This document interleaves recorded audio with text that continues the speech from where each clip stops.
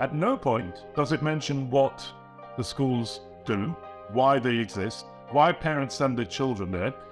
There's this very narrow focus on what they failed to do. But at the same time, the Hasidic community can make a very convincing argument for anyone who wants to listen that democratic man is depriving the child of the elective responsibility and therefore the satisfaction that comes with family loyalty, with community loyalty, with being deeply rooted, with having a sense of a strong identity and purpose. I don't think it's reasonable to accept that the community needs to do more to undermine its own approach to raising children in their own way of life, so that in the case that they fail, that the child succeeds in an alternative way of life. I've never believed in whitewashing those stories that have been shared publicly.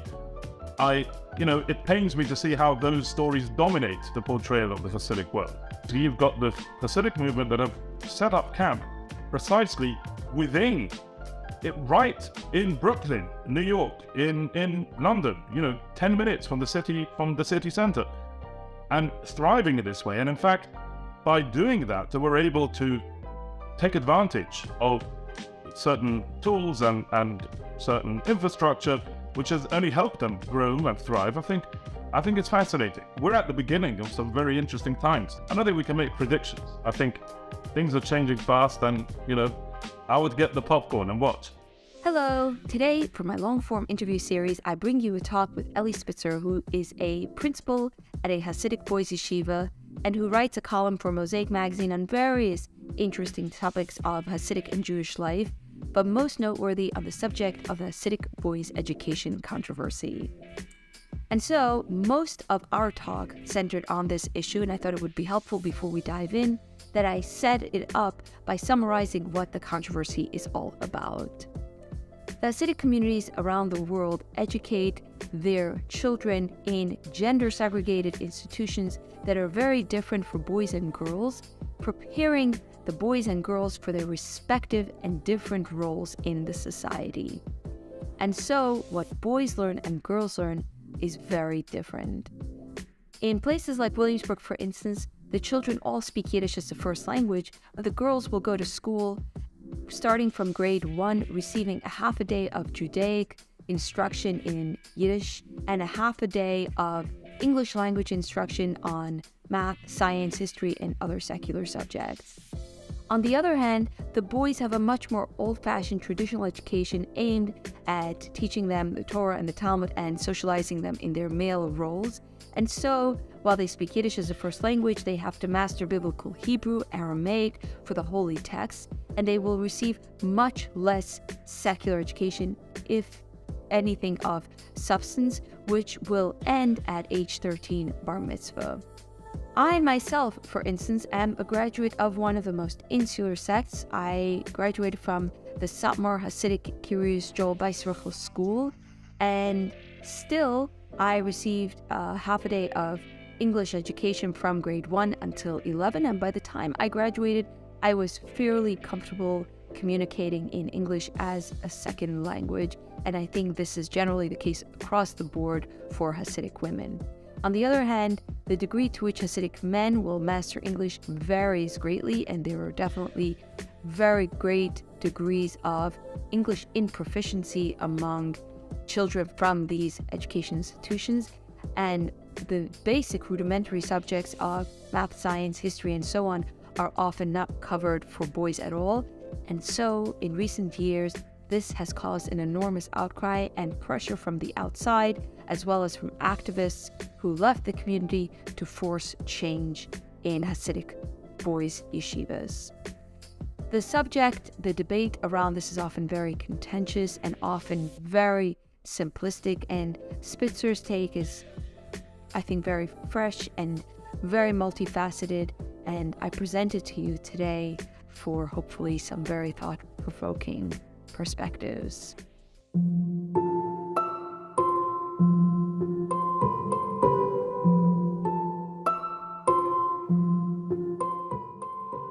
So it seems you've scheduled something for 9:30, huh? No, don't worry about that. It's okay, fine. All right. I was wondering what the time crunch is. It's not before 9:30. It's not before 9:30. Hasidic time. Hasidic time. Okay, very good. It's fine. We have an understanding.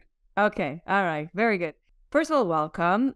And second of all, let's start by summarizing to the viewers what the issue is with Hasidic boys' education.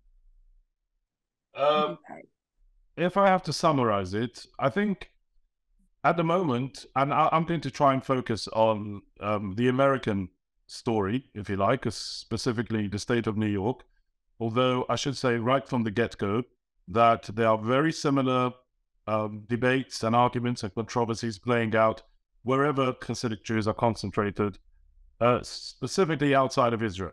In Israel, there's a separate ongoing political conversation going on, but I think we should leave that aside. But right, and Canada, maybe let's, for the record, you're in the UK. Yeah. You're in London? I am in London. I was born and raised in the Hasidic community of Stamford Hill in London, which is the largest Hasidic community in Europe. And I have also, especially in my capacity as a columnist for Mosiac Magazine, I've spent a lot of time reading up on the issue of education, Hasidic boys' education in New York. Although for anyone who's familiar with the Hasidic community is a very transnational community. I have uncles, first cousins who are in Williamsburg and Borough Park and Muncie. Usually Hasidim will feel sort of an affinity with Hasidic communities, across the Atlantic, more so perhaps than they would see even with other Orthodox Jewish communities 20 minutes away. So they wouldn't do shidduchim. They wouldn't do matches with communities 20 minutes away that are not. Yeah, well, there are exceptions, but as a general rule, they are more likely to match their children with a shidduch from a more similar Hasidic sect, either the same sect or sort of a close ally of the same sect, even if it's in Israel or in New York, rather than a non-Hasidic, Yeshivish, Litvish, Orthodox Jewish family, even on the same street. So I think there might be some sort of generalizations, and there are certainly certain differences about the whole education controversy for Hasidic boys, but there's also certain key features which feature in all of the Hasidic communities. And I think I always start with acknowledging, just because it saves a lot of time, with acknowledging that the typical Hasidic Jewish secular education is way below the standards of what you would expect in a mainstream state education system.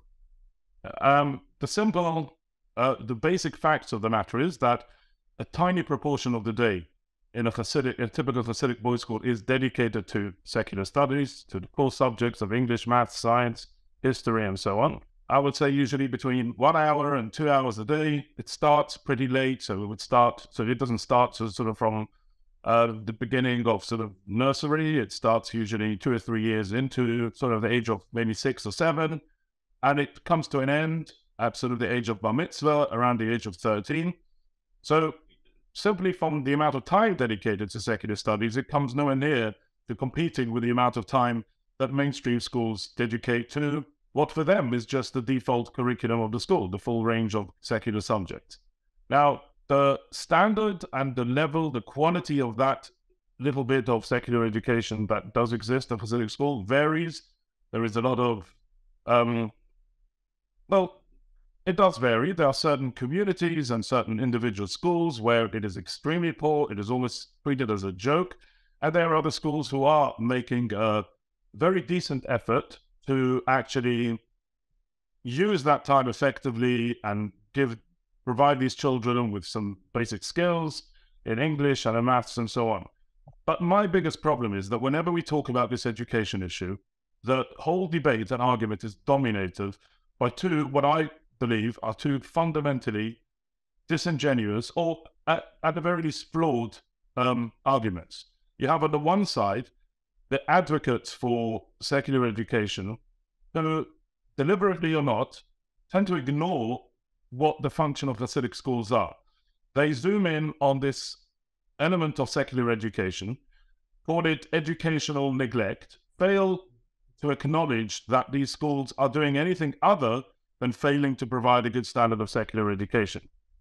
And they give the impression to people from the outside who have no first-hand familiarity with these schools that all these schools are doing are sort of chanting or praying, some sort of extreme third world sort of version of strange, cultish sort of behavior where the children and families are sort of trapped in this weird dystopian system and they just fail to meet any basic standards of education. And on the other hand, the defense of Hasidic yeshivas is dominated by people who claim that they provide an excellent standard of secular education. Now, this claim varies from the one hand, just claiming that, oh, we just provide an excellent standard of English and maths and the sort of the most sophisticated curricula, and children leave at the end being sort of highly sophisticated thinkers, writers, artists, and so on. To the other end of the spectrum, which claim, yes, we may not spend as much time on secular education, but the amount of time we spend on biblical and Talmudic texts provides some sort of interesting mental facility where children can bypass the need to sit through the typical English and maths curriculum because somehow they attain these sort of almost supernatural skills of being able to be the best at English, maths, science, history, or whatever discipline they choose to pursue by virtue of studying Talmud. Both of them are wrong. And again, this is not about accusing anyone, any individual organization or person, whether it's deliberate or not, whether it's just misguided. I don't really care. But what does bother me is because as someone who does care deeply about this, is that you can't actually have an effective conversation about this if you don't start by understanding what is going on. And I really, I get into lots of arguments and I usually end up passionately defending the Hasidic community, but it is always, I really, really resent having to defend the Hasidic community from a position of pulling the wool over the eyes and hoping that the other side won't actually find out the reality. I think the first thing is to establish the facts on the ground, the facts that anyone who walks into one of these schools will see, and that is a standard of secular education that when compared with a decent, let's not talk about sort of some inner city deprived ethnic minority school, which are sort of underperforming, which is often used as, oh, have a look at this Hispanic or black school and they're much worse.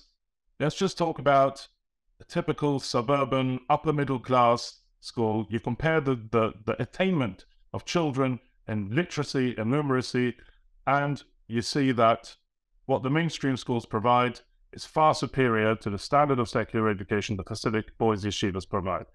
That is something which has to be acknowledged.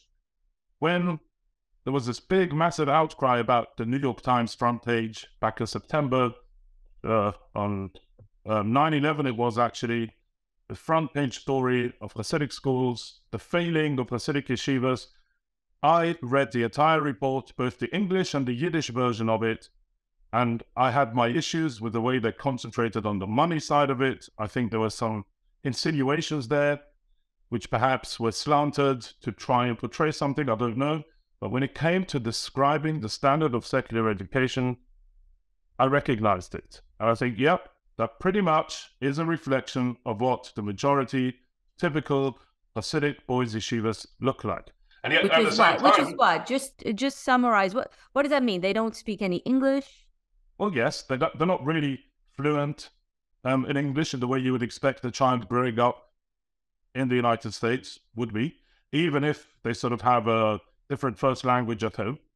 It wasn't so much focused on the specific attainment levels in English or maths, but I think there was sort of a general feeling that they don't participate in some sort of like national civic conversation. They don't recognize their cycle, their sort of, even their calendar perhaps doesn't evolve around the sort of key highlights of a typical academic calendar in a mainstream school. The quality of education, the quality of instruction, so the quality of teaching is again not something, doesn't meet basic standards of what a professional, trained, qualified teacher would deliver in a typical classroom. There doesn't seem to be any commitment to adopting both on an academic level and a pedagogical level, the norms that have been established in typical schools across the country. Right. And that, I think, is the accusation. Again, as I said before, at no point does it mention what the schools do, why they exist, why parents send their children there. There's this very narrow focus on what they fail to do, which is for someone who either doesn't want to or doesn't know how to start understanding why these schools exist, it is very easy to just start imagining a complete, horrific sort of story of what is, I guess, tantamount to child abuse, to child neglect, failing to meet the basic needs of a child. And that is the accusation that the Hasidic community stands accused of. Now, the extension of that is that therefore these children are doomed to a life of poverty, to a life of welfare dependence, to the inability to compete in the 21st century economy, and then, perhaps for some people, most importantly, the inability to make a choice later in life of whether they want to continue being members of this community or not. Right. So I think those are sort of the accusations leveled at the Hasidic yeshiva system. Well, first and foremost, obviously, is the core accusation that it is child abuse in itself to deprive children of the language of the land and of the standards, which are the accepted norms. And then on top of that, we have the conversation about it deprives the children of career opportunities, and they become dependent on the state and so on. I want to hear, where do you stand on the very idea that children don't get secular education? What's your response to that? To be honest, Frida, over the years, I have mellowed up a bit on this. When I first started I started as an educator. I was actually teaching Kodesh. I was teaching religious studies. That's how I started. You were Melamed? Yeah, I was a Melamed. I was a class rebbe. And the way I got involved in secular education was just because I've sort of established a reputation for being a disciplinarian and for being able to sort of manage behavior well. And I was approached by another school that simply needed help with this whole department, their secular studies department.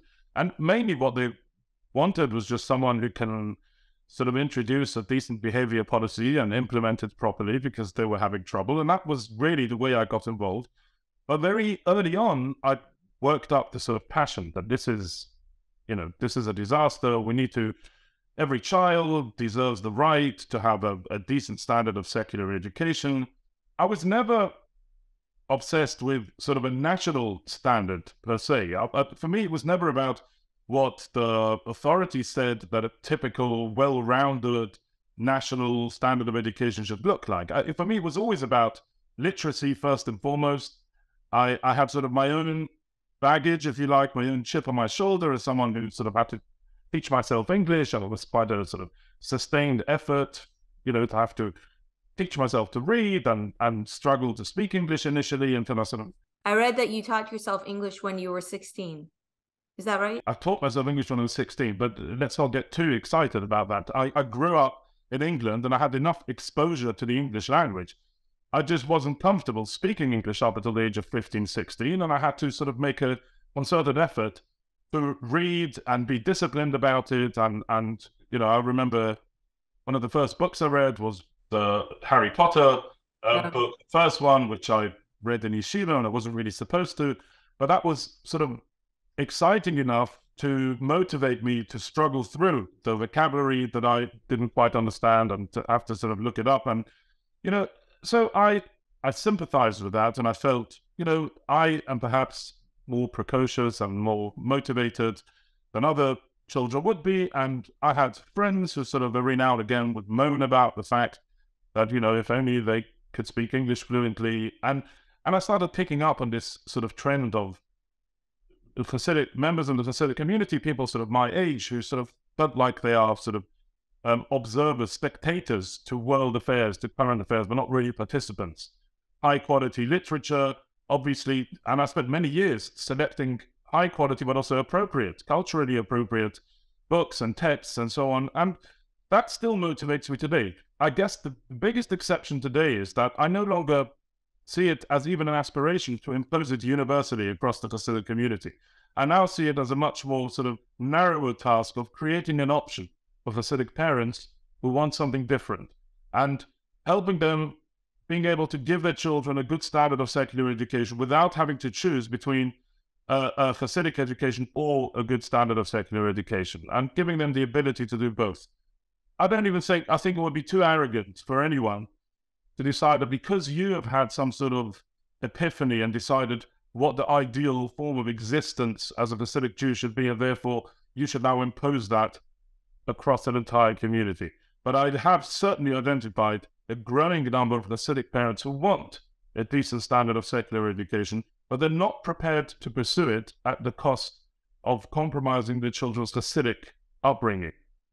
And I think having an option that allows for some sort of reconciliation between the two as much as possible is a noble ambition. And this is something that I'm involved with at the moment.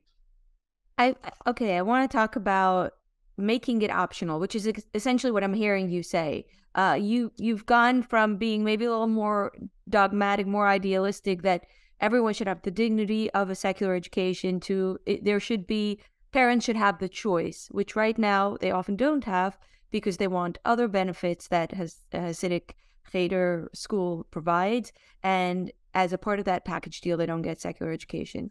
And I want to lead this conversation in a way that people lead it for me. Personally, I'm interested in a lot of parts of this conversation, but people, I give walking tours, and my tours, people will say all the time, regardless of what the parents think, it is abuse or it is wrong for children not to speak the language of the land, or for children not to have these basic educations. And what I find with what you were saying about the dignity of being able to communicate in English, I have found, since we didn't talk about this, as a woman, I got a very different education. I haven't personally experienced what it means to not be able to communicate in English. I have found that there were so many men in the community, and to some degree who left, who are so verweitigt, which is Yiddish for hurt. They are so hurting over the education. The number one thing I hear from people is pain over feeling robbed of education. And people will often say it when they talk about it as if it's about careers, but I don't think it's about careers. I do think you're onto something in saying it's about dignity of being not like a savage, feeling like a mensch in society. So that I think is a very, very fair complaint. Like, should parents have the right to subject their children to the indignity of not being able to be a mensch in society to the degree that you feel that way when you don't speak proper or we hardly speak English? Before I answer that question, I do want to say that I know what you mean with the amount of people who leave or who are considering leaving the community, who have this incredible resentment specifically to the poor standard of secular education that they receive. But I also think that they overestimate the extent to which simply being fluent in English would have helped them. And I think that they think that just being fluent in English would be the answer to all of their problems when it comes to assimilating into the wider world. And I think it's a lot more complicated than that. And I think the invisible cultural norms, social norms, which are so deeply ingrained, is probably just as difficult to navigate when you leave the Hasidic community. And you will know more about this than I do because you have left and I haven't.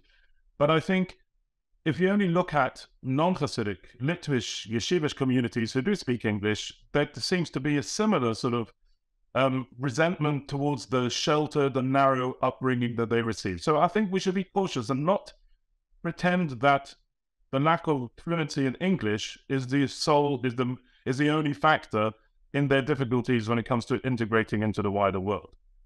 I think that's perhaps worth mentioning. Yeah, that's a good point. I had a very, very, very, very hard time personally. I had a very hard time, and I spoke English fairly well. I don't know why people feel so much like this in particular is so important. People often ask me, so are there a lot more women than men who leave this community? And it took me a while to catch on that they assumed that women are equipped with the tools to enter the larger world easily and men aren't. As far as I know, the ratio of leaving is much higher for men, or to some degree higher for men than it is for women. So I do think it is, for some reason, I don't understand, it gets stuck in people's minds as the issue that I think because it's something which is easy to point to. It's something which is quantifiable. You could just say a lack of.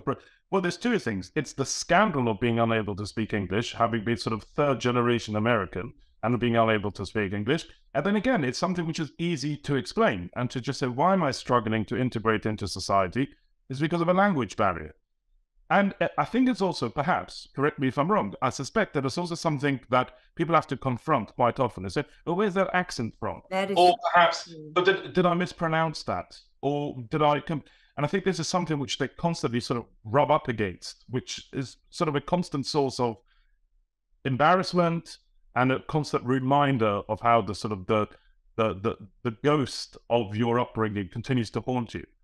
But to come back to your question about child abuse, there is no way of answering the question without acknowledging that these are two completely different value systems.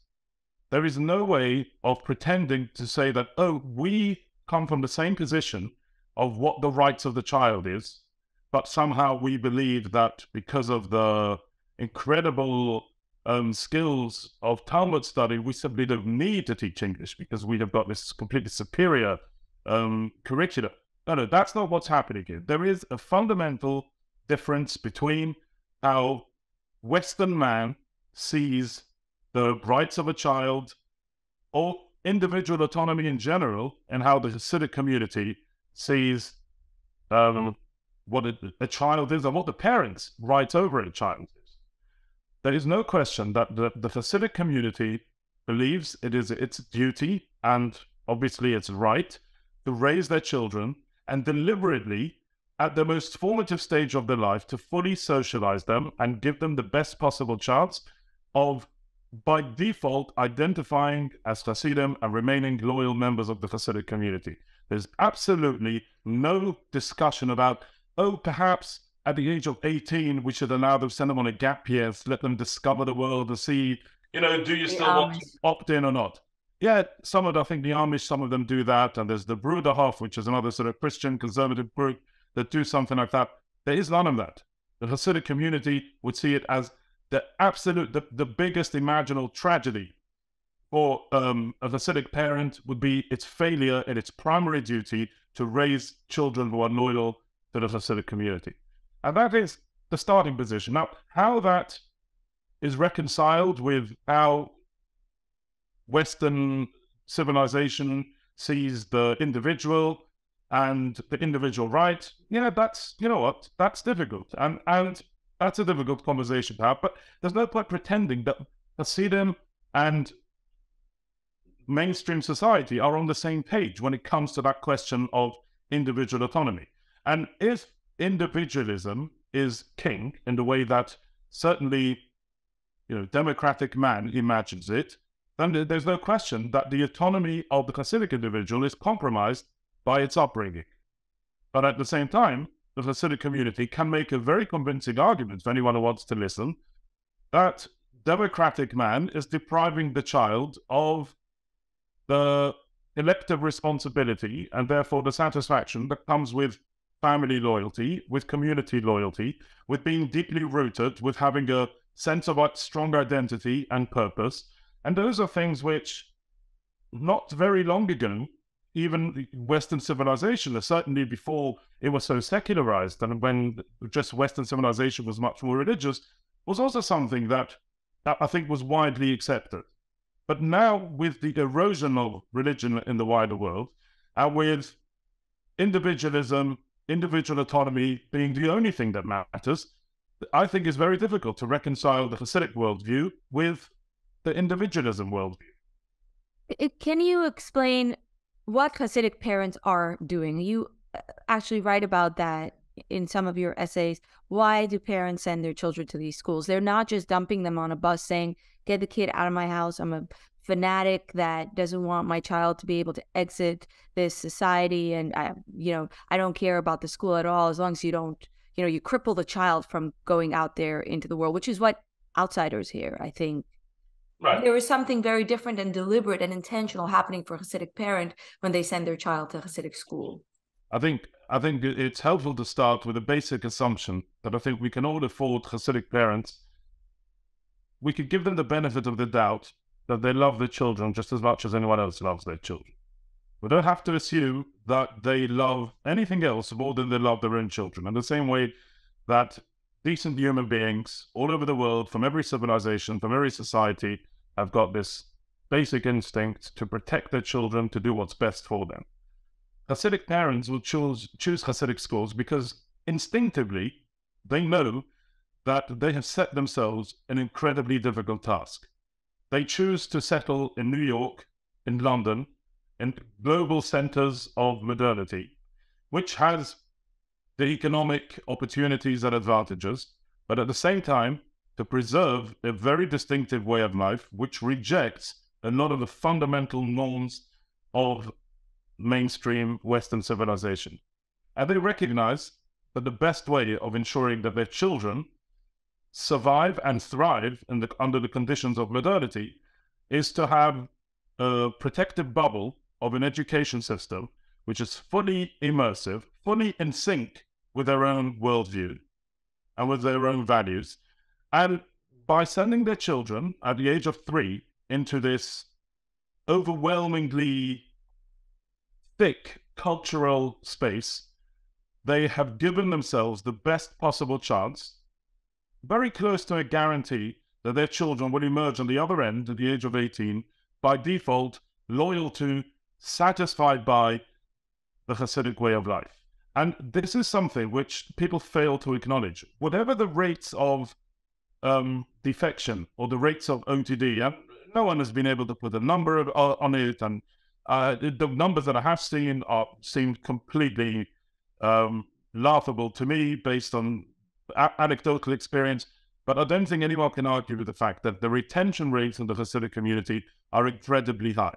The rates of attrition are extremely low. No other Jewish community can compete with that. Not the modern Orthodox community, not the religious Zionist community in Israel, certainly not the Reform and conservative movements. The explanation that perhaps the liberal press will give you, or some of the sort of detractors, hostile commentators of the Hasidic community will give you, say, yeah, well, of course, they're all trapped there. If only they were able to leave. If they could, they would leave, there'll be no one left.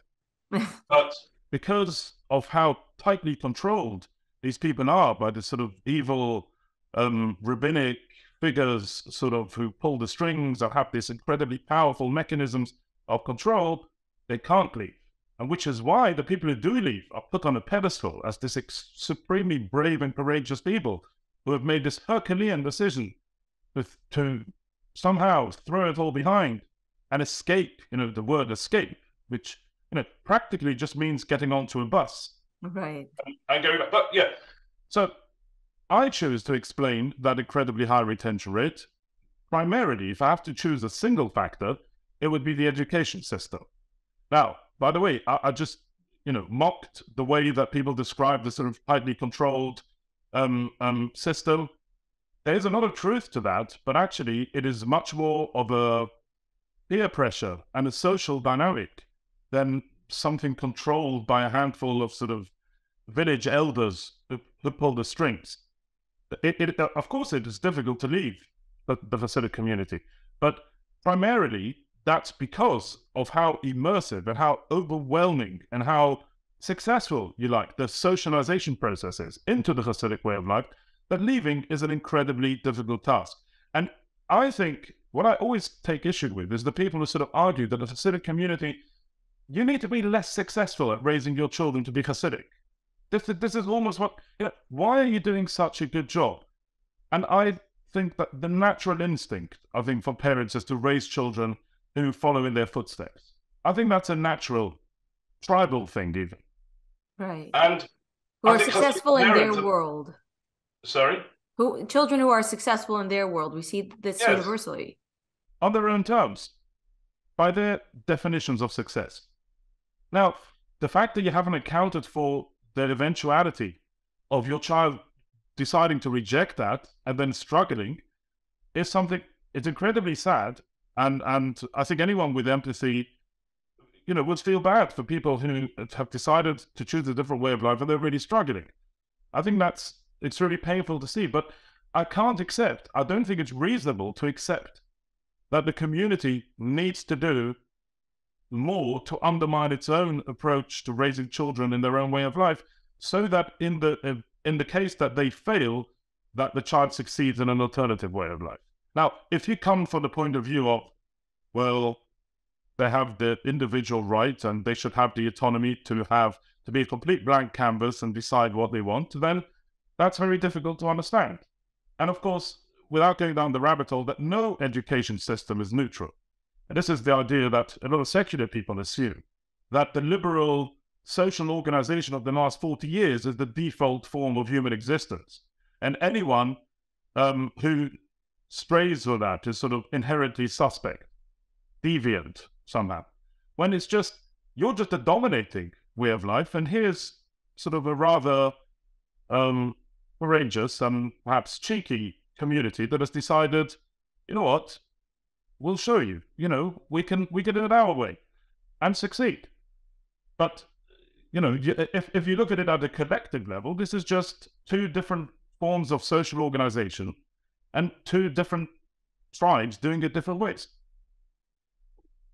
Yeah, it's very, very, very difficult for people to reconcile. I think people come from a system of thinking where the individual needs to have the option to leave the Hasidic community, to reconcile it with those who, the idea that you shouldn't have that option, that the very education system is built on keeping the children in. There's obviously, I think this is a very simplistic way of putting it, but people will say, if you can't leave, if you don't have the option of leaving, then it's a cult. That becomes the narrative. And then the view from the inside of successful children within this world becomes something that people cannot grasp. There's almost no concept of successful children within this world if these children don't have the option of leaving. Even though I think to some degree it's mutually exclusive, isn't it? Being able to raise successful children in this world depends on not preparing them for the outside. There's a combination of two things. It depends on providing them with some sort of ideological core, and it also depends on building barriers between your own community and the wider world. The Hasidic community tends to do much more of the barriers. If your most important weapon to protect yourself from the overwhelming forces of modernity, which threatens to swallow you up, if that involves deliberately developing a culture, a counterculture, which is designed to reject the norm, then not being able to speak English might not necessarily be a bug. It might be a feature. Why boys? Why only boys? Okay, this is something which I might get in trouble for saying this, and I can't claim that this is the correct answer. But it's just something that I was asked this in an interview a few months ago, and it was just something off the top of my head, which I have toyed with, but I'm not claiming, I reserve the right to withdraw this. Okay. I think, again, all of this is instinctive. There isn't someone who's made this decision. But I think ultimately boys are a bigger flight risk than girls. I think much more effort has to be invested in keeping boys towing the line. And I'm aware that when I say this is the exact, all of the markers of a cult. This is, towing.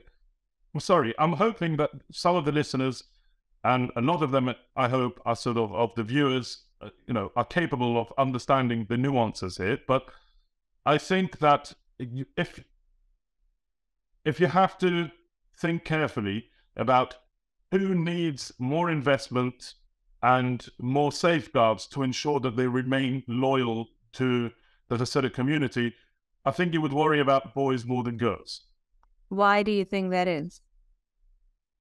I don't know. Well, I've got some theories, but that's not, I see. Okay, we're not speculating. Well, Let's go I back. don't know, but I think anecdotally, it makes sense to me. I hear that. I said that earlier, that we see more men leaving, I think. There is another explanation, which I think a historical explanation, which I think makes sense, and that is that the boys' schools are a continuation of hundreds of years of a certain format of very traditional Jewish education, of sending the child off to the local Melamed in his house, and the old Talmud Torah of the shtetl, which ultimately Talmud Torahs and yeshivas today are a continuation of that, whereas girls' schools only came about in the late 1920s, 1930s by Soros movement in Poland, and that was in response to Orthodox Jewish girls, especially from wealthy families, going off to Christian schools and to secular schools or to Zionist schools. So I think the way Hasidic or Orthodox Jewish girls' schools were originally conceived was in response to this major problem of girls attending secular schools, and I think they were set up to compete with those schools. Because they obviously going from a time when Orthodox Jewish girls up until sort of the Habsburg Empire weren't attending schools at all, and it was only sort of in that sort of period when it became mandatory for girls to, formal education for girls was introduced, and then it became mandatory, and the Orthodox community simply didn't have the infrastructure for it, and ended up sending their daughters to secular, to non-Jewish schools, and then suddenly there was a major issue with defection. There's a very well documented, there's a book by Rachel Manikin, I think, called Rebellion of the Daughters, where she describes this. She uses sort of a few interesting case studies, but you've got these sort of very poor Galician families whose daughters ended up being trafficked in the Argentinian sex trade. And then you have some well-off Krakow-Polish families whose children ended up escaping to monasteries and converting to Christianity. That was a very real challenge in Eastern Europe. And in response, the modern-day Hasidic schools, or Orthodox schools at the time, ultra-Orthodox schools came about. And I think it is possible, I think you can argue that the Hasidic tradition of schooling can be traced back to that period when all you needed to do is have your own version of school so that your daughters don't go to the secular or the Zionist or the non-Jewish school. And that might also be an explanation, and it might be a bit of both. My theory before I heard yours about the boys being a flight risk has always been that there is a very long and strong tradition about the fight for retaining a pure and different education for boys. That even with COVID, we saw, I had relatives say, it's fine if the girls are out of school. The boys, no matter what, they need to go to school. I think that had nothing to do with types of education. It had everything to do with a kind of Mosiac Magazine, putting taking tremendous risk to keep this particular part of the world alive, the boys sitting and studying and learning Torah. I think it goes very deep. But do you think it is about learning and studying Torah, or do you think it's about the risk of exposure to bad influences? Probably the risk of exposure to bad influences has pushed for such an emphasis on keeping the boys sheltered.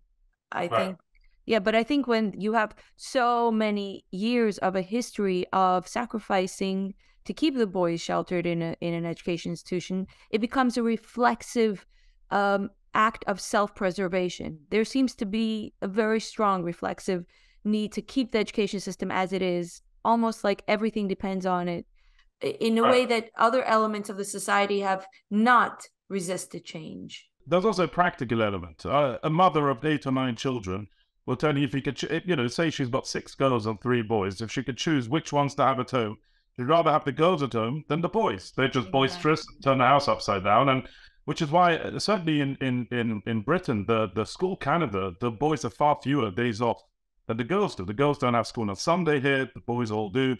They have summer vacation is very different here, but the boys only get 3 weeks off in Britain, and the girls get 6 weeks. So it's very different in that sense. And I think, again, it could be just practical. Sometimes what we find, we were looking for some elusive, complicated explanation.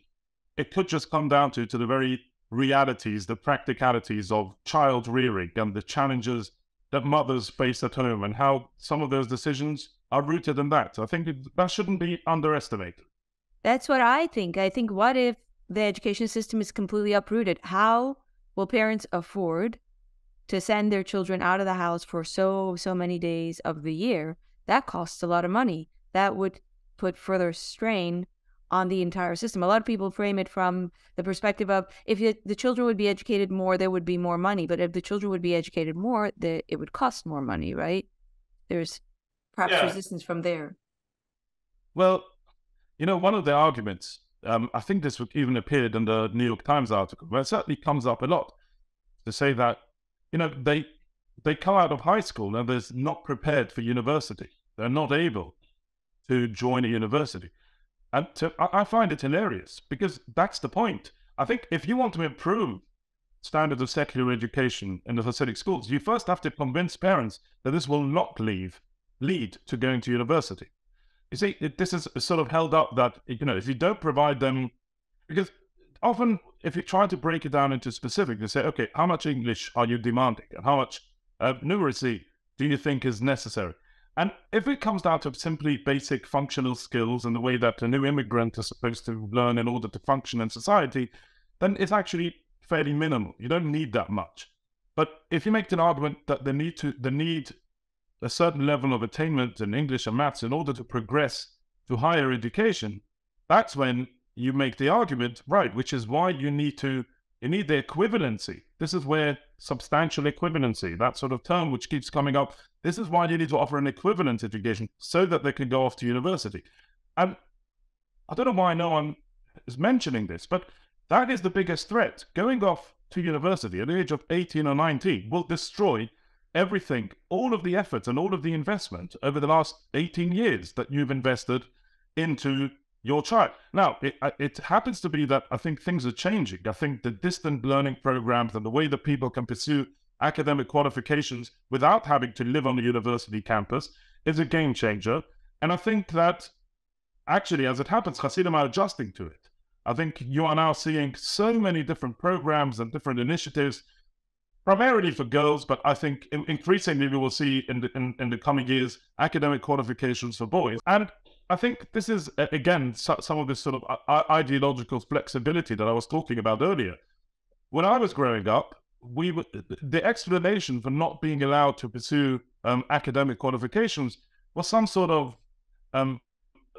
enlightenment, anti-enlightenment arguments. We have the strong tradition of against what was the old German word of Bildung, the old, you're not allowed to actually pursue higher education because it corrupts the mind and so on.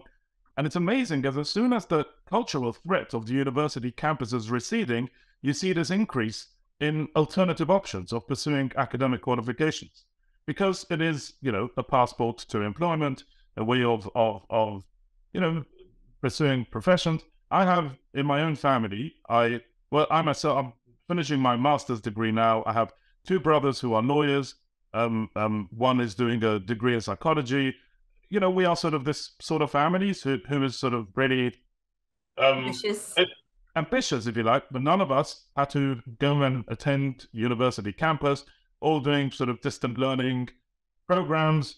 And I think that as that becomes an option, there will be a new conversation about higher education. But at least in the traditional sense of going off to university, that just means destroying all of the years of socializing him and preparing the child into becoming, this little person, into becoming a future successful member of the Hasidic community.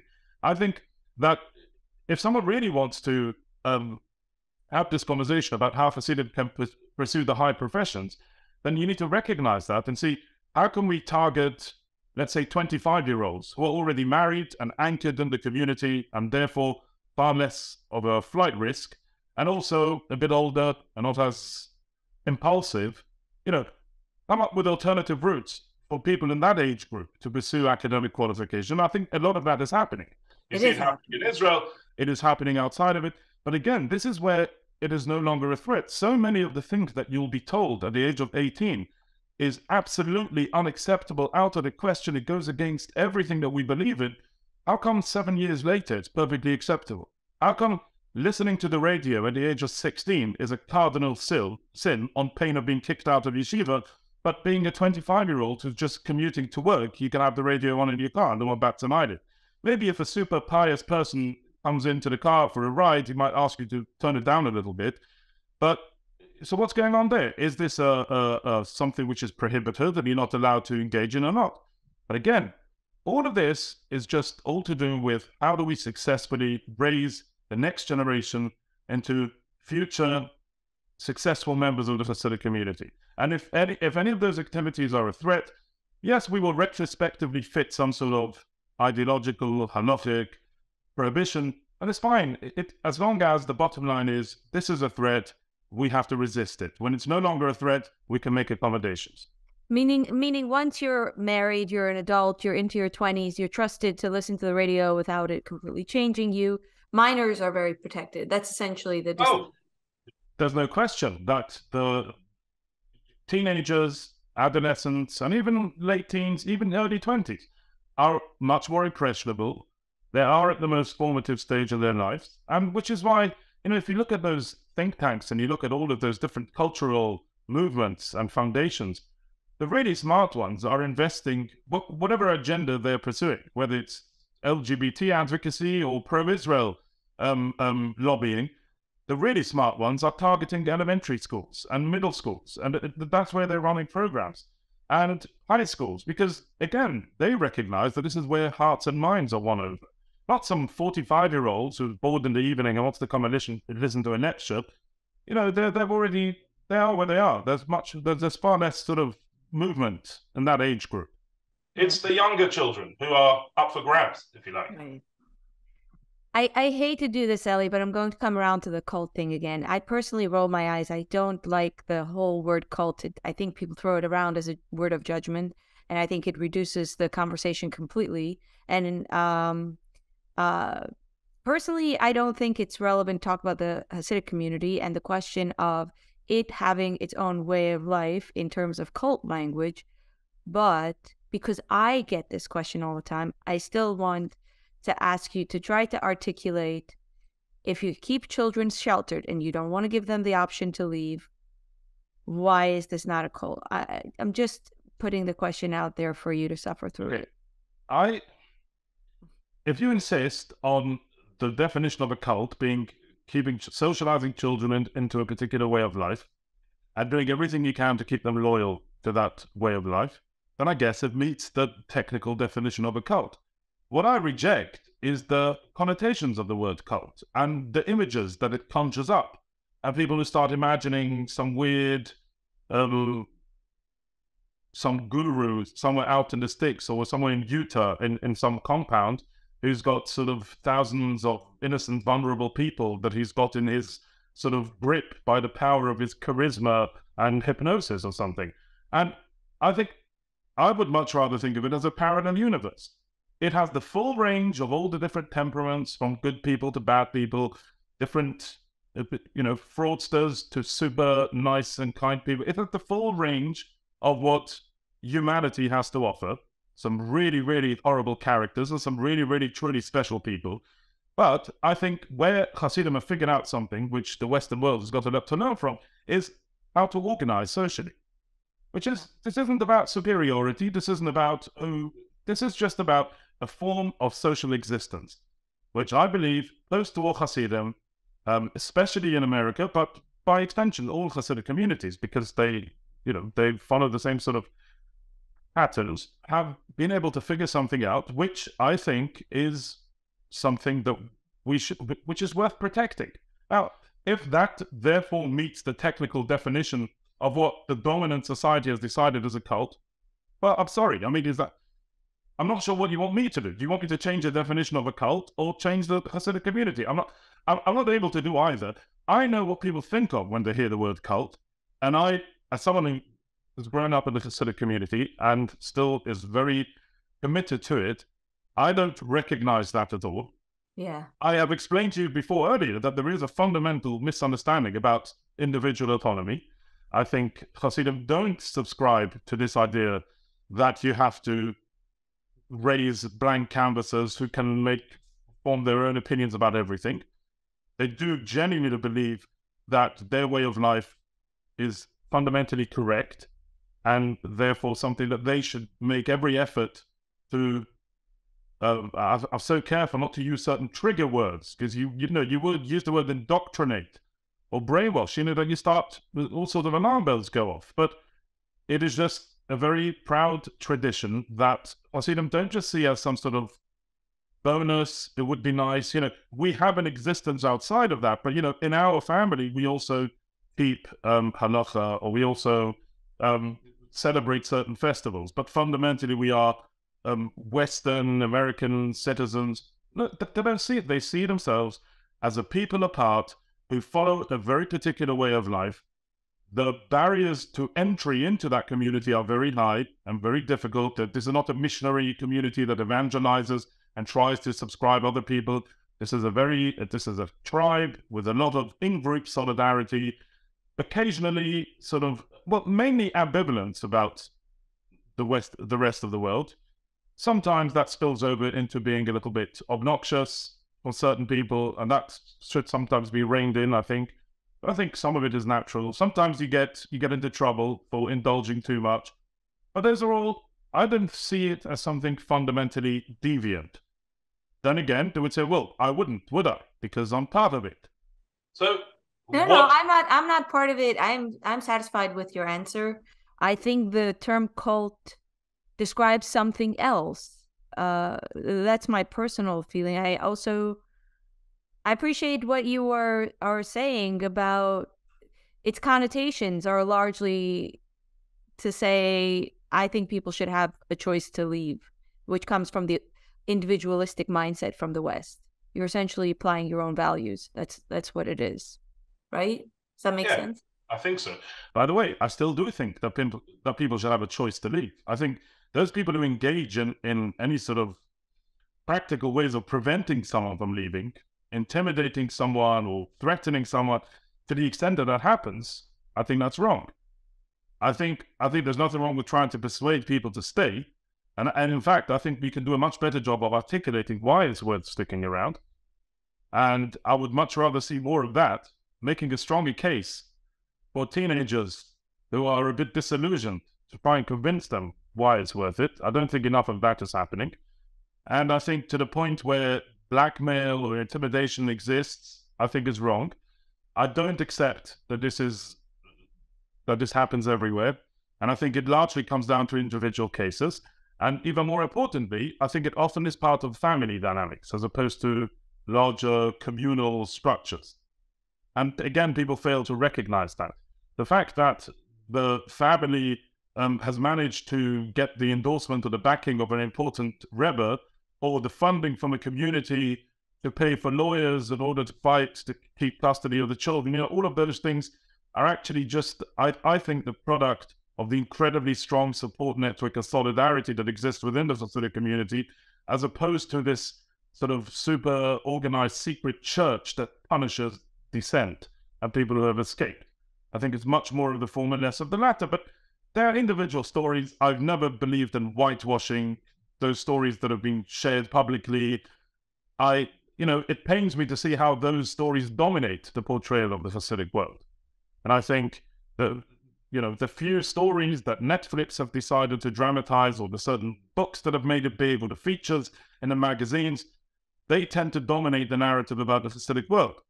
And I think YouTube, what you're doing, and some of the others, Peter Santinello, I think that offers something new, because it used to be a choice between either talking to the PR people, either going to speak to Rabbi Niederman in Williamsburg, and he was like the gatekeeper, and you would see this big hat and a good, decent, polished English, and he would take you to the nicest local mother-baby home, which has just been done up, and a bit of lipstick here, a bit of window dressing there, and everyone was happy.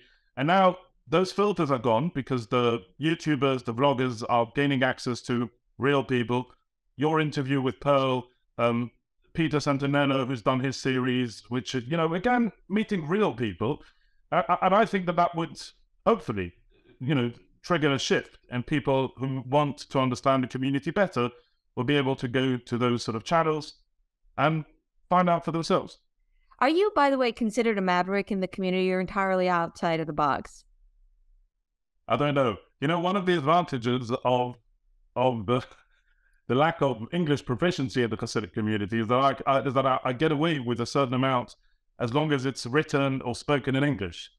I guess I've pushed some boundaries. I genuinely believe that I'm committed to the Hasidic community, and I don't think that I undermine its interests. And, I get some pushback. I get people who are really uncomfortable with some of the things that I'm saying.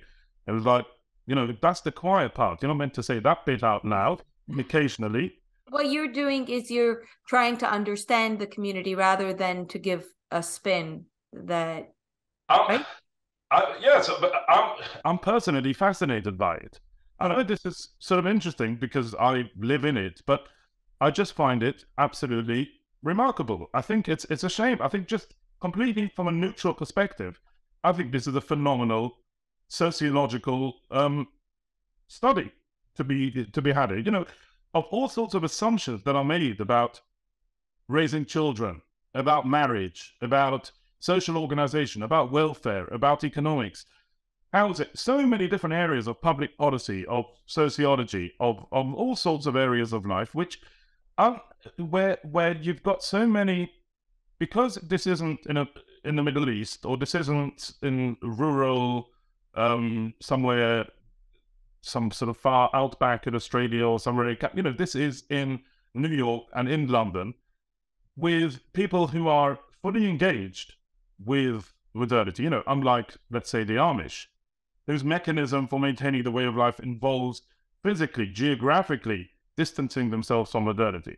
You've got the Hasidic movement that have set up camp precisely within it, right in Brooklyn, New York, in London, 10 minutes from the city center, and thriving in this way. And in fact, by doing that, they were able to take advantage of certain tools and certain infrastructure, which has only helped them grow and thrive. I think it's fascinating, and I wish people would just find it fascinating without therefore, okay, how do we liberate these people from their terrible situation, or how do we use them in some sort of pro-Trump, anti-democratic sort of agenda and knock the sort of LGBT movement, whatever. I've got opinions on all of that, by the way, and everyone should, but this is separate from that. Yeah. This is just remarkable on its own terms. Yeah, well, I am one person coming to the table. I'm interested. I'm fascinated without judgment. Like I think it is, like, I share with you that interest. By the way, how long would you say that fascination goes back to? When? For me? Yeah. I don't think there was a watershed moment. I can't point to a specific place and time. There are various moments for me which have been very important moments to gain a deeper appreciation. I think the development of social media was a big one, and the way, especially as an educator, what it's doing to teenagers in the wider world. In the wider world. I don't think people are talking about this enough, but if you look at some of the studies, the mental health crisis among teenagers, that the way it's entirely altered the way that young children, I'm not talking about society as a whole, specifically young, impressionable, vulnerable children who are too young to drive, too young to drink, too young to smoke, but are old enough to have an iPhone with access to social media apps that have been designed deliberately to hack into the brains of teenagers, to exploit the reward pathways in the brain, to have this, and the way this has triggered this entire, a real mental health epidemic, which is completely altered. Occasionally I get to meet principals of non-Jewish schools at conferences and so on, and people who've been in the job for 20 years and will describe how it's completely changed. And I look at the Hasidic community, and at least so far, this is just not a problem that they have to contend with. And social media use for children doesn't exist. Of course, there are exceptions, fine, but as a general rule, as a father of 4 girls, I don't have to worry by default, and I hope it doesn't happen, that my children, by virtue of attending school, will come home demanding an iPhone and access to Instagram. It's just not something that Now, you can't predict when these innovations and developments will happen. The only way you can resist them is if you have the infrastructure built to be able to resist innovations until you have evaluated them properly. I think if mainstream society in 2007 would have known what the smartphone will become and what social media will become, I think without question, there would have been, at the very least, say, well, this is not for people under the age of 18. But because... maybe. Well, I think so. I think... people see it. I think it's not in doubt that it is extremely poisonous to children, but the culture is such that the idea of banning anything for children in the realm of technology is just, it's not there. Well, I don't think so, but in the realm of technology, exactly, because technology is one of those areas of innovation which is developing faster than humans can evaluate them. Yeah. I think people are perfectly happy to ban smoking to children and to ban driving to children and to ban alcohol from children. I don't think we have a problem banning things. In fact, I think the Western world is becoming increasingly more comfortable with banning things. If you do a survey of mainstream parents, honestly, if you had a choice of whether your child should have access to social media or not, if you were given a simple choice without any... would you want your child to be on social... I'm talking specifically social media. I know how important Netflix is to parenting and to childcare. Specifically, social media. And by the way, even more specifically, girls. If you would have the choice to avoid all of the potential eating disorders, mental health crises, all sorts of the incredible peer pressure, the bullying, which used to be confined to school. At least when you came home at 4 o'clock, you could have a break from bullying. At least you could be in the comfort of your own home. But that doesn't exist anymore. Are you telling me that any parent, this is specifically parents who care about the children, wouldn't say, of course I don't want them to have anything to do with it? I'm convinced that most parents wouldn't want social media for their children. I think social media is poison, so it wouldn't be hard to convince me. But I've spoken to a lot of people who have had a very different opinion about it, who think the children are well connected through social media and it's an opportunity. I'm all right, maybe it's me. I'm sold. Maybe it's me being a member of a cult. I think being a member of a cult. It could be. I appreciate where you're coming from. Go on. No, and therefore, I don't think Hasidim have had some sort of particular insight, knowing in advance, oh, social media, that's going to be the real poison, and therefore we're going to opt out of that. No, they come from this instinctive suspicion of anything new. Back in the noughties, 2005 to 2010, Hasidim were waging war against the internet. People were laughing at it. There was these major rallies, packing out stadiums, and all everyone was talking about was the internet. Now, that was supposed to be, back then, the biggest... This was like, we're adding a new major prohibition. This is like, the Catholic Church, where the synod publishes some sort of new sin. And this is the internet. And then, slowly but surely, Hasidim figured out how to exist with the internet. We're still figuring it out. Slowly. So, okay, you can have internet in the office. There's no real reason to have it at home. There's perhaps certain filtering devices that you'll need to have. And, they're struggling with it. This is an ongoing struggle. And whether it will be resolved definitively or not, but time will tell. But there's one thing which has emerged, which pretty much there is a consensus across the board. Whatever the virtues of the internet is, it has nothing to do with children. And we can all agree that we can keep the children off the internet. Now, there is arguments where some parents say, okay, well, I can control my computer at home, and therefore I don't need you to tell me whether I should have the internet at home. I can choose to have it, and I can occasionally choose to let my child go and order something on Amazon. These are sort of smaller arguments, the details. But at a broader level, the Hasidim, by virtue of having this ability to resist changes until they're able to evaluate them, I think has allowed them to opt out of social media for teenagers. It might sound like a trivial example. I think it's huge. I think it's massive. It's massive. Of course it's massive.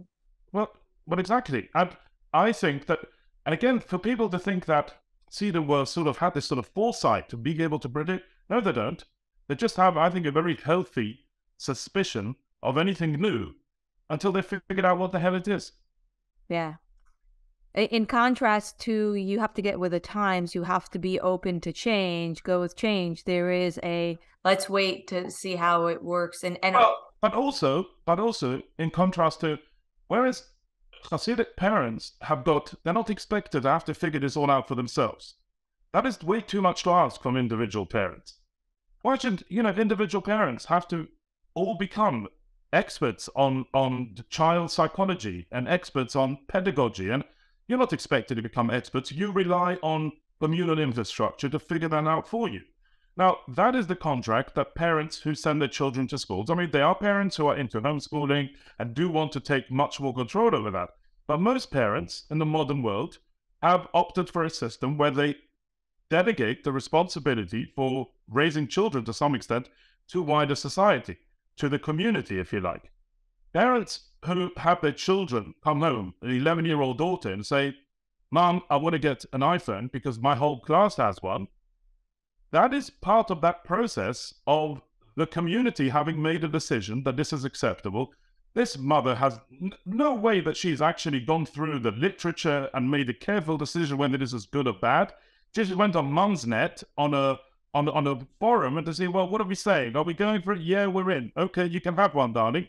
But this is, we can mock this, but this was always part of the contract. The contract is that you belong to a community. You send your children to a school system and you delegate some of the decision-making responsibility to society. I think Hasidic parents still are able, I think, to put a lot of trust in the society that they delegate that responsibility to. Mainstream parents, increasingly, you have these movements of homeschool your children because that trust has been broken, I think. Yeah. It speaks also to the fact that ultimately this lofty idea of choice, that parents should have a choice and should be able to raise their children any way they want, it is much more an ideal than it is a reality. Because I, as a public school parent, am in a system in which social media is... It's not optional. It's phones and being a part of that milieu, it's not an option. I'm conscious of the fact that I've come across now as some sort of Hasidic supremacist. And this isn't my thing. I don't go out... this is part of defending the Hasidic community and just explaining how by having this unique approach to child rearing, it has some massive advantages. I'm not here making an evaluation of the system overall and saying which one is better and which one is worse. I've never tried to do that.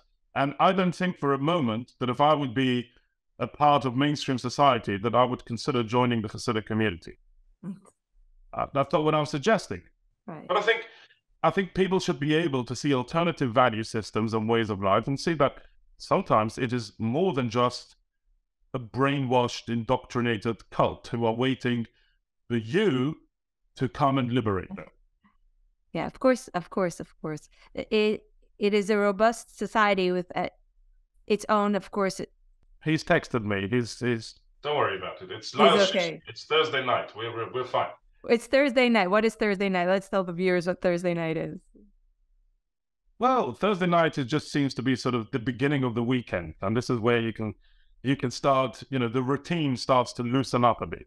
There you go. You're no longer, even if you've got work Friday morning, but it's only going to be a half day, you're going to be able to catch up on sleep, catch up with family and so on. And therefore you can indulge in sort of more socializing, sticking around in shul for a bit longer, bit of chilling and kugel, and, just hanging out a bit more.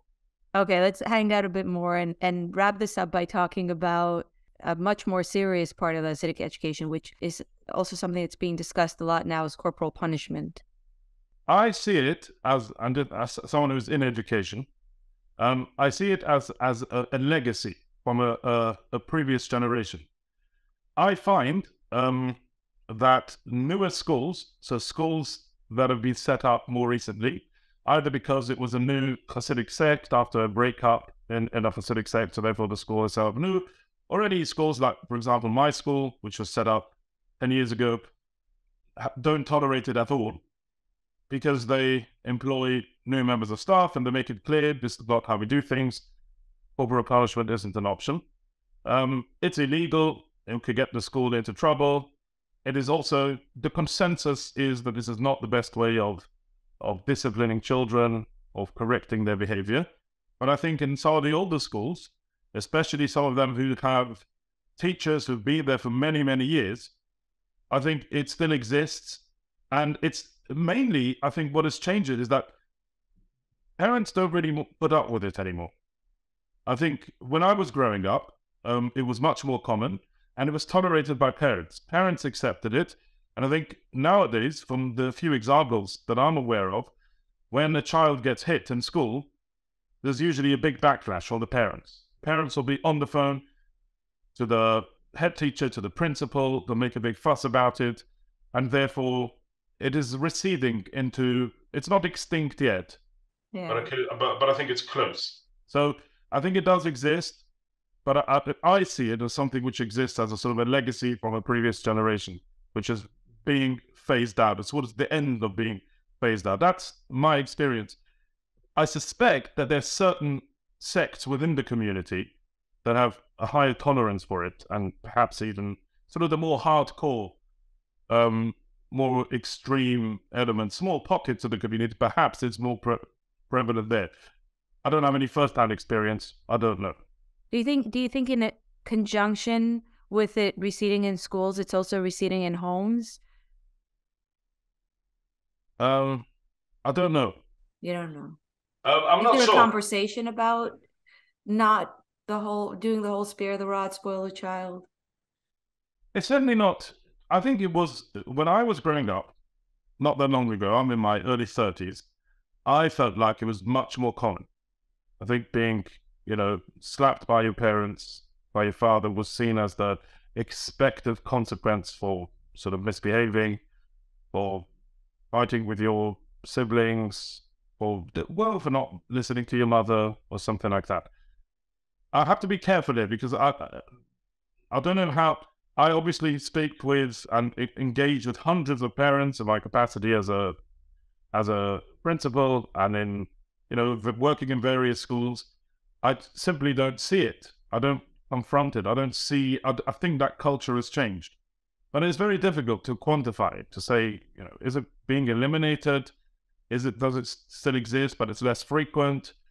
I don't know. There's certainly more and more people who consider it beyond the pale, raising your hand on a child. I think the more people, and it's just, I think it's just sort of a different world where understanding the emotions of a child, the sensitivities of a child. I think there's been a revolution in the Hasidic community, just generally about sort of addressing emotional needs of children, the therapy being offered for all sorts of different anxieties. And I think all of that is new. And I think that goes hand in hand with, rolling back of what were the sort of the more traditional ways of disciplining children. But I don't think, Frida, this is much different to the rest of society. I think it's just sort of maybe a generation behind. Right. I think it's just catching up with wider trends. That's how I always saw it.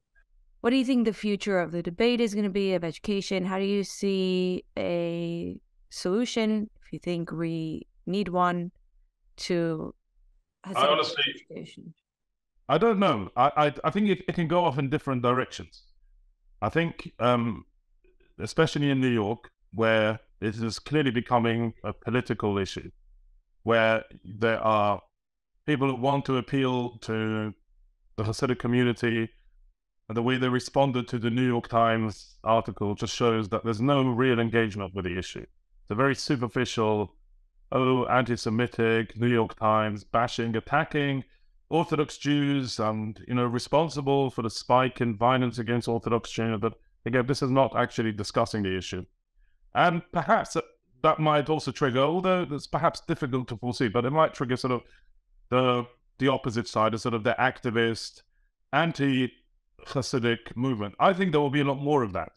And I think because more and more Hasidim align themselves with the right politically in America. And what do you mean by activist anti-Hasidic movement? I don't get it. I think sort of pro-individualism, people who will start seeing the Hasidic community as another one of their targets, as a way of smashing the patriarchy, breaking down stereotypes, the gender wars, the identity politics. I think Hasidim will, as people discover more and more about them, and as Hasidim become more and more confident about their position, and I'm specifically not concerned, but I'm sort of interested in this sort of new dynamic of Hasidim identifying as part of, they see themselves no longer as outsiders, but actually as part of the sort of right-wing cultural right in America. I think that might actually make them fair game. I think Hasidim benefited for many years of sort of turning a blind eye policy, but mainly because they didn't get involved. I think there was an understanding that we don't interfere with your politics and you shouldn't interfere with our politics. I think Hasidim are changing that. I don't know whether it's the WhatsApp influence or the Ami Magazine influence or just the natural, it comes with reaching a certain size and a certain level of confidence. And another new generation that has no longer got the anxiety that the parents had about the Goyim, you know, they feel much more emboldened. Whatever it is, it could be various different reasons. But I've detected sort of this way of, you know, Ron DeSantis becoming a sort of a cult figure within the Hasidic community. And the way that Hasidim in the past had a very different, they used to sort of see Bill Clinton has got streets named after him in New Square. There used to be this sort of very deferential relationship with people in high office. Yeah. And it was very transactional.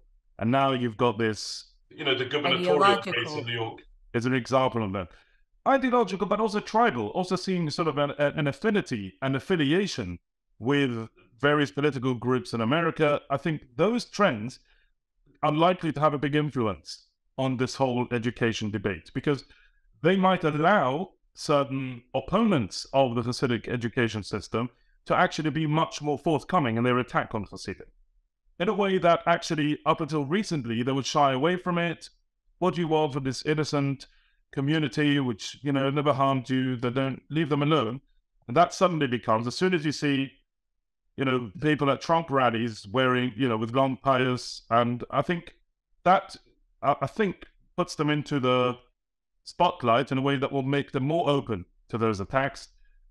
So it's difficult to tell. And then you'll have, I think you've got, for example, a growing Hasidic community in Florida, for example. And potentially, these are sort of very early stages of these new settlements, new satellite communities in red states in America. And it will be interesting to see how a community which was almost exclusively concentrated in blue New York is suddenly branching out into red states, figuring out new ideas about religious freedom and about rights. And language that Hasidim were not really comfortable with up until very long ago. It was all about a sort of, you know, may God save the Tsar and keep them far away from us. And that is sort of changing. So I think it's interesting. I think we're at the beginning of some very interesting times. I don't think we can make predictions. I think things are changing fast, and, you know, I would get the popcorn and watch. Well, now I'm letting you go for real. I feel like we're just getting started and schmoozing. Thank you so much. Have a good night. All the best. Keep well. Bye.